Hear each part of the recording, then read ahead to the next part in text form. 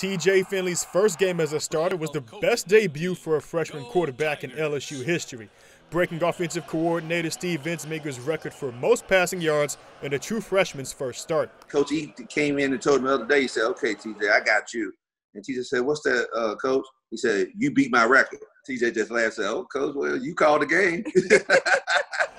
Finley's 265 passing yards now stands in the Tiger record books, but his parents David and Dr. Shannon weren't surprised with their son's early success. I knew that he was going to have a great game. I knew he was ready. Honestly, if you ask this Coach Hank, he's been a college player playing high school ball since his sophomore year. Finley's abilities on the field are evident, but Dr. Shannon and David are most proud of TJ's character as a leader, which he developed during his time at Ponchatoula High School. Well, his first 3 years in Ponchatoula was very horrific. I mean, his class that he came up with, a lot of them were in trouble, juvenile detention, dropped out of school. So he actually, his senior year, it was him and one other guy left from that whole group. Go look at Ponchatoula now. Hey, look at me.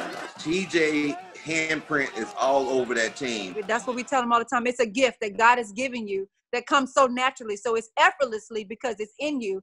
And to harness on that gift and to allow it to broaden. So he's really taking ownership of his leadership. He gets stronger and stronger at it, and he's actually enjoying it. TJ's success started in the offseason when he dropped close to 30 pounds. Finley arrived on campus weighing nearly 270, but his teammates gave him some motivation to lose weight. A lot of the guys messed with me and said I would move to D-tackle, so I kind of took that to heart. He locked in, and he was waking up early in the morning. He was doing two-a-days. He was eating more healthy. He was watching what he was putting in, even beverage-wise. So he actually clicked in himself. There was nothing extra we needed to do. TJ's last start was a loss against Auburn where he committed 3 turnovers, but the Finleys are confident their son won't have the same game again. What I want him to do is control his mistake. Don't hurt the team yourself.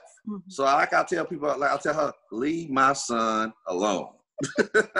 He's a freshman in college. He'll never have that bad of a game. We pray not. Pray not. Covering LSU football for your Go Nation, I'm Jared Joseph.